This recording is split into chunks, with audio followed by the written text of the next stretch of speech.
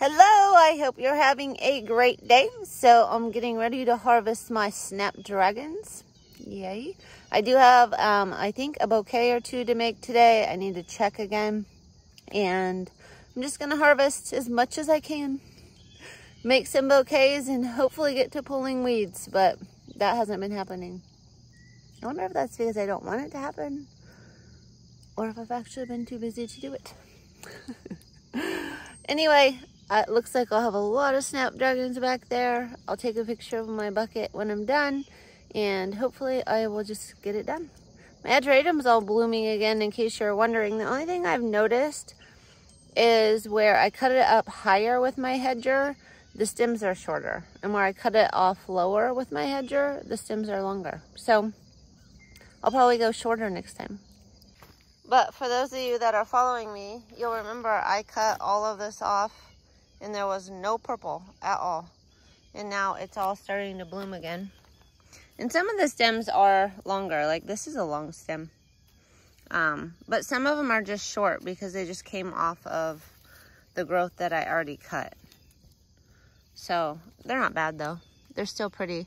I would like to get to some of this and get it in the cooler because it lasted a week to 2 weeks in the cooler, and it's a really pretty color for fall.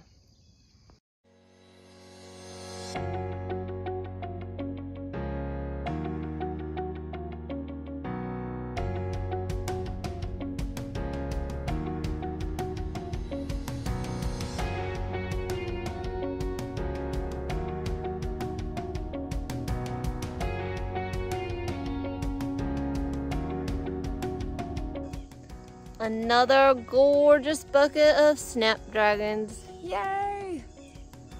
They're really producing, and some of them are really, really tall. Like, check it out.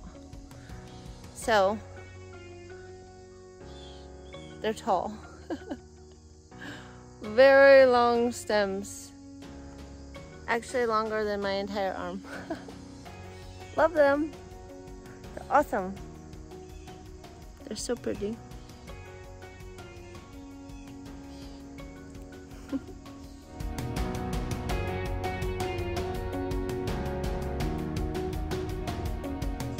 My Lisianthus is a little short, but still beautiful.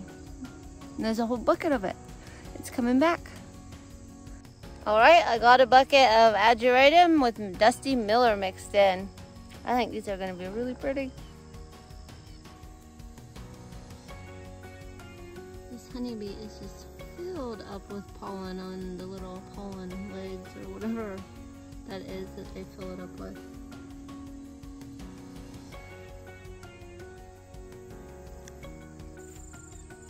A bucket of gorgeous sunflowers. A beautiful bucket of orange and white gomphrena.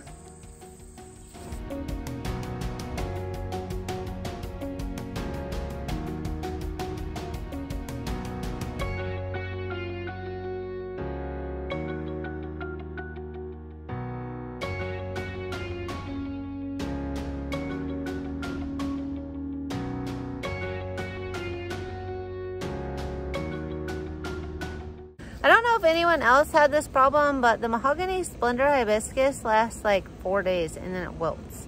And then I did boil some of it and then it did last longer, but then I forgot I was testing it and I threw it away. So I still need to test that again. But I don't like anything that I can't recut and position in a vase without having to like boil it or do anything like that first. I don't know, maybe it just seems like unnecessary. And I should plant a bunch of these at the farm because these look amazing in the bouquets and they last a long time. They don't even wilt before the flowers. So that's the kind of foliage I want. Drop in the comments if you know something to do with mahogany splendor hibiscus or if there's a trick to it, because I don't think I'll grow it next year. I'm not one that likes to have to boil things because I end up like cutting it and like moving it around in a vase, and then I have to reboil it and I forget, and then it's wilty and it just, ugh. But anyway, I ended up, I ran up to Des Moines because I was looking for some like fall colored vases. I don't really have any, and all of my plastic vases aren't really fall colored.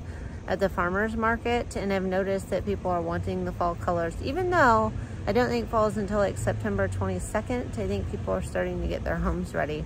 I did find some cute things that I am going to do a little bit of testing with tomorrow, and I will show you what I put together for the bouquets. I might end up using just the non-pink and the non-blue plastic vases. Those seem to go fine now. They didn't go all summer, and now they're like the first to go because I think they go better with the oranges and the burgundies.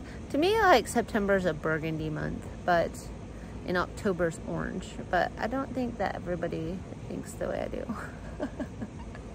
So anyway, tomorrow will be farmer market day, and I have a lot harvested. I can harvest a lot of zinnias. I got a big order for a florist on Monday, and Tuesday I'm actually going and speaking in front of the garden club, which I am not very good at public speaking, so it's making me nervous already, and it's only Thursday. I should probably practice what I'm going to say. I usually just kind of tell like my life story and how I came to be a flower farmer, and then talk about the flower farm. And most of that doesn't need to be like an organized speech because it's kind of the flow of my life. So I should just know that in my head, right? But then I get up in front of people and I'm like, who am I? What did I do? So I do probably need to practice that by next Tuesday, and Monday's the florist order.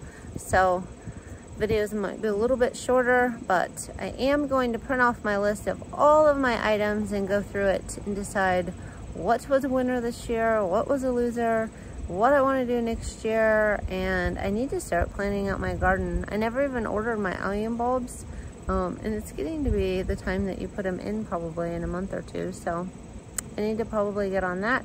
I do have my tulip bulbs on order. Hopefully they're coming soon and I don't run into what I did last year. We will see. But anyway, I did harvest a lot of flowers today. I made a couple of bouquets. I hope you enjoyed seeing all of the beautiful blooms, and I hope you have a great day.